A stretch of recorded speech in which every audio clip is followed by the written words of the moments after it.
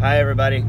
I want to talk about trust issues in relationships and how to manage them efficiently. So if you're in a relationship, yes, relationships are built on trust. And you can trust somebody and you can be happy with them and you can love them. But there still exist situations in which you just don't want them to put themselves in. It's like, I do not want you to insert yourself into this type of situation. You know, and I think a good example of this are things like, girls' nights out, guys' nights out, strip clubs, being involved with alcohol, all of these various things. If you have reason to not want your partner to go, tell them. You know, this was a recent circumstances that I was counseling with was that the wife has a coworker who's going out, I think, for her birthday, and so the wife was saying that they were all going to go out, her and her coworkers, to a male strip club for the birthday. And the guy was uncomfortable with it. Told her as much.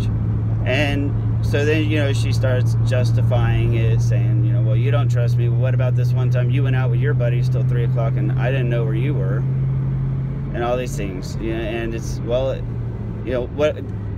one, that doesn't have anything to do with how I feel right now. And so my advice was, tell her, if you're going to put your foot down and say, no, I don't want you going, make sure your justifications are valid. And so I told him, this is what you say. Because they had, recent history, where when she would drink, she would get blackout drunk and not remember what happened, right? But just within the last year or so, they were at a bar, drinking, clearly, because that's what you do in a bar. You don't go there for the ice water. And her ex-boyfriend was there, and she starts flirting him up, too drunk to, really know what she's doing, but it's pretty much out there, to the point the ex-boyfriend felt the need to say something to him and say, hey, just so you know, like, I'm not, this is your chick, she's my ex, I'm not interested like that, like, don't sweat it, she's drunk. So, but that happened, and then throughout the course of the evening afterwards, she kept slipping up and calling her husband by her ex's name. So that was pretty bad. And they're married with children, right? So that's an earthquake in that relationship. So, and the thing is it's not her first time to get so drunk that she blacks out and doesn't remember it, and unless there's somebody there explicitly controlling the drinks that come in front of her. She doesn't, what do you call it? She doesn't keep tabs on herself to realize when she's had too much.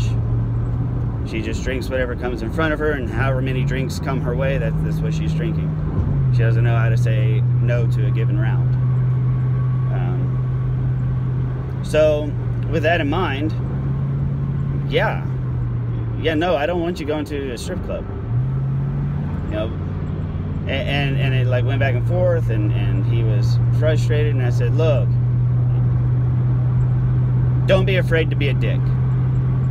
Don't be afraid to be a dick, because she's given you the reasons to not want her to go. And if she can't deal with that, if she can't handle that, then you've got a much bigger issue on your hands. So my advice is to say, yeah, I'm not comfortable with you going. Number one, I'm not stupid I know what goes on at these stupid girl parties at strip clubs. I'm not an idiot. You know, you go there with dicks in your face. That's why you go.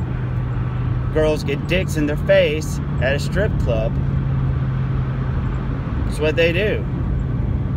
I don't want dicks in front of your face drunk, because heaven forbid you yawn and end up with a dick in your mouth.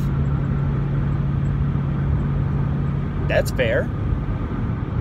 Not only that, you know, and I told him, you need to just be honest. After that shit you pulled in front of me, mind you, this isn't just, you know, coming to me third party. That shit went down in front of my face with your ex while you were drinking. Plus, it's only been a few weeks ago you got blackout drunk. Again. So, no. Am I comfortable with you going out with your stupid girlfriends drinking when you can't even control your own drinking to a strip club? No. No, I'm not cool with that. And you need to deal with that. And, you know, I gave him the pep talk and sent him on his way. And last I heard, he said, well, she's not going. So, I mean, we'll see how that unfolds. But the bottom line of it is, guys and girls both, when the person you're with gives you valid reason to be uncomfortable with something, you're not obligated, and pay close attention, because if you want sanity in your relationship, you've got to understand this concept clearly.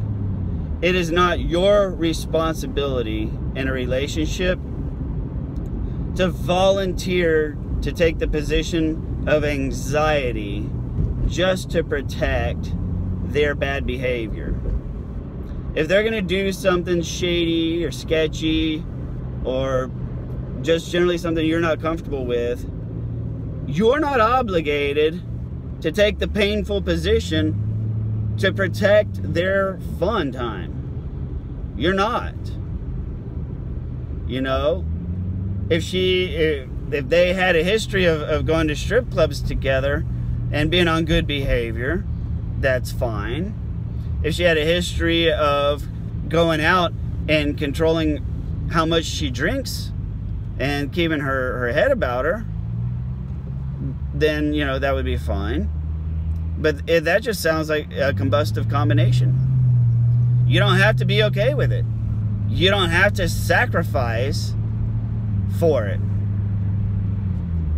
You're not the one doing something so shady and sketchy that you've got to ask permission and bring it up ahead of time.